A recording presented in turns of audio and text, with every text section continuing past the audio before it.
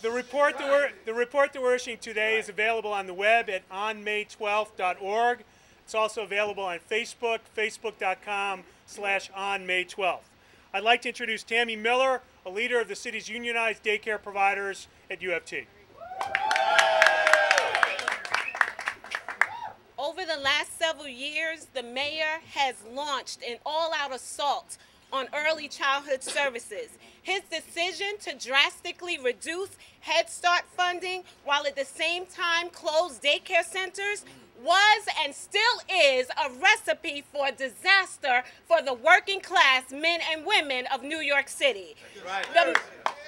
The mayor's decision to sit idly by as the millionaire's tax is expected to sunset this December further illustrates that he is once again sticking up for his rich friends while not caring about the working class men and women of New York City and the children of New York City. That's right. Even in this economic crisis, the attempt to resolve some of the city's financial budget deficit on the backs of poor, on the backs of working class, on the backs of infants and toddlers and children who need help with homework is unacceptable.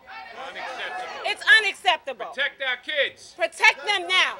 Now more than ever before, the city must support child care programs. Why? Ask me why. Why? Why? Because they support working class people. Ask me why. Why? So working class people can work. Ask me why. Why? So working class people can pay taxes. Ask me why. Why? Apparently so that his Wall Street friends could live rich and have a peaceful life. That ain't right. That's not right. That ain't right. Our message is clear. We will not accept it.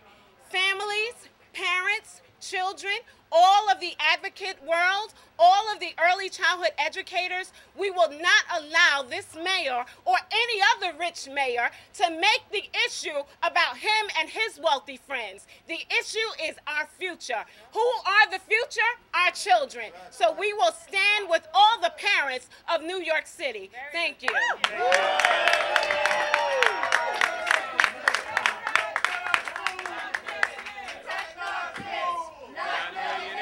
Support our kids, not millionaires. Support our kids, not millionaires. Support our kids, not millionaires. Support our kids, not millionaires. Protect our kids, not millionaires. The May 12th Coalition is an amazing coming together of the most politically engaged and effective unions from around the city, community groups from all over the city, and frontline nonprofit service providers. We are proud that the Human Services Council is part of this campaign. Their Who Cares I Do campaign has outlined the damage in state cuts, city cuts, all the way along the line. There are dozens and dozens of organizations that have been brought together in this coalition, and Michael Stoller is the executive director of the Human Services Council. What is happening to this country? When did the poor become the enemy? I'm a product of the public schools. When did the teachers become the enemy? What the hell is going on here? Something is wrong in this country, and we're going to stop it here in New York City. The mayor is proposing $500 million cuts to human services. You know what human services are? My father, God bless, is 87 years old. He goes to his senior center up the block. Will he die if he, God forbid, if they close it? No, but will he miss the meal, the socialization? Yes. How many NCIS reruns can you watch in a day? Disrespect. Exactly. These are people who've paid their dues. The folks talked about the working people who use the daycare. These are the people who are playing by the rules. That's right. They're getting the jobs, they're paying the tax, they're doing what the government, the society says they should do. Why are they, the ones who did not cause this mess, paying for it? It's wrong. Crime. So what we're asking, as Michael said, human service providers, the ones who take care of the elderly and the kids and the immigrants, the people who are physically ill or mentally ill, have suffered since this fiscal crisis began cuts in our contracts of between 20 and 50%. Now that's cuts in the money, not cuts in what we're supposed to do. The 6 big banks have $600 million in contracts. I didn't notice in the newspapers any cuts to them. why are the ones who caused the crisis benefiting from it while we're paying? Not right. And that's the questions we want answered, and that's why I support Who Cares I Do, and why I'm going to be there May 12th, and I hope to see you all there. Thank you. We've been joined by a remarkable array of progressive leaders from the City Council: Melissa Mark Veverito, Mark Jackson, Robert Jackson, Brad Lander, Daniel Drum, Jumaane Williams. Sorry, Mr. Jackson. That's okay. He decided to go by Mark Jackson. It's on my head. I would like them each to say a few words. I want to ask the members of the press if there are any detailed questions at this point. If not, I would like to ask each one of them to say a couple words about the city budget process and our report. Okay? Thank you. 1 minute. Go. Ladies first. All right. I'm Councilmember Melissa Mark Veverito, and I want to say that this is an unbelievably inspiring coalition about taking back our city and taking back our democracy. There we go. This dollar bill is more than what many corporations have paid in corporate taxes. Is that right? Right. We have all paid more in personal taxes than these corporations have paid.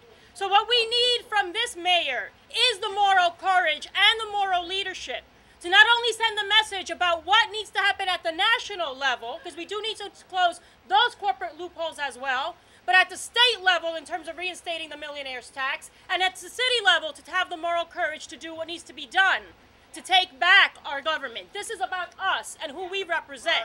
This is not about the multimillionaires, and this is not about the technocrats. This is about the working class, the working poor. And this summary and this budget is a people's budget, the same way the Progressive Caucus in the Congress presented a people's budget. This is about how we get services back to those that need it. So I want to thank everyone that has been part of this. I look forward to May 12th.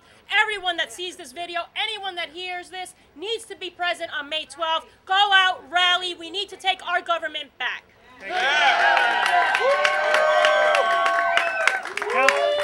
Councilmember Robert Jackson. I say to you, I will be there on May 12th, marching with New York Communities for Change in order to fight for a progressive budget. I say to you that I was up in Albany with the City Council, with our Speaker Christine Quinn and others, asking for our fair share for New York City, for our $300 million of aid to municipality, which they cut out totally, for the millionaire's tax, which will bring in one full year $5 billion. That's right. And let me say this to you, as the chair of the Education Committee, as the co-chair of the New York City Council's Black, Latino, and Asian Caucus, and we have officers here, we support New York Communities for Change, trying to bring about a safety net for those people that are in need. And I say to all of you that it's important that we, in coming up in this executive budget hearings, which start May 12th, it's about choices and priorities. And the choices and priorities are about making sure that the average New Yorker doesn't lose their home, have a job, have health insurance, the basic necessities to survive. And so I support this march to Wall Street on May 12th and New York Communities for Change. Make the right choice.